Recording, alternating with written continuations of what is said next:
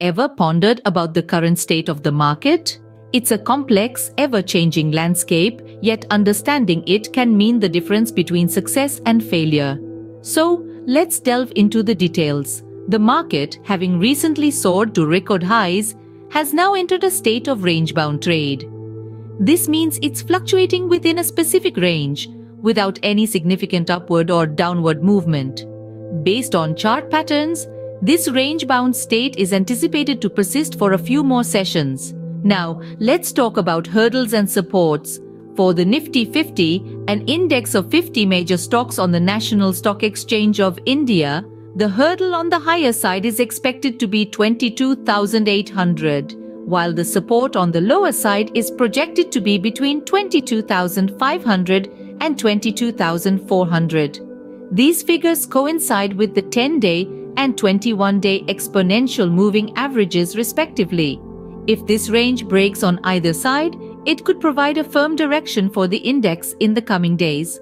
On May 2nd, the benchmark indices closed the range-bound session on a positive note. The BSE Sensex, a stock market index of 30 well-established and financially sound companies listed on Bombay Stock Exchange, rose by 128 points to 74,611.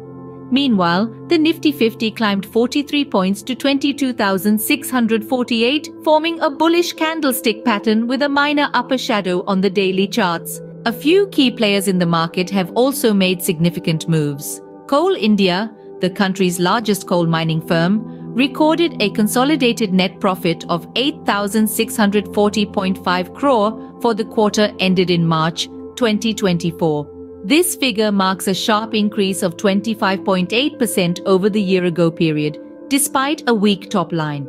This growth was aided by strong operating numbers, a fall in input cost, and reduced employee expenses. On the other hand, Coforge, an IT services company, recorded a consolidated net profit of 229.2 crore for the March 2024 quarter, falling 5.6% compared to the previous quarter.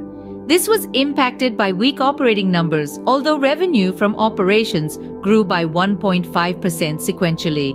Ajanta Pharma, a specialty pharmaceutical formulation company, reported a consolidated net profit of 203 crore for the quarter ended in March 2024, rising sharply by 66% over the same period in the previous fiscal year. Revenue from operations grew by 20% during the same period. Lastly, MOIL, a manganese ore production company, reported a 22% year-on-year increase in production in April 2024, while sales grew by 17%. To summarize, the market is currently in a state of range-bound trade, with specific hurdles and supports for the Nifty 50. Several key companies have reported significant financial results, both positive and negative, indicating the dynamic nature of the market. By understanding these elements, one can navigate the market with greater confidence and make informed decisions. So, keep an eye on these developments and remember, knowledge is power in the world of investing.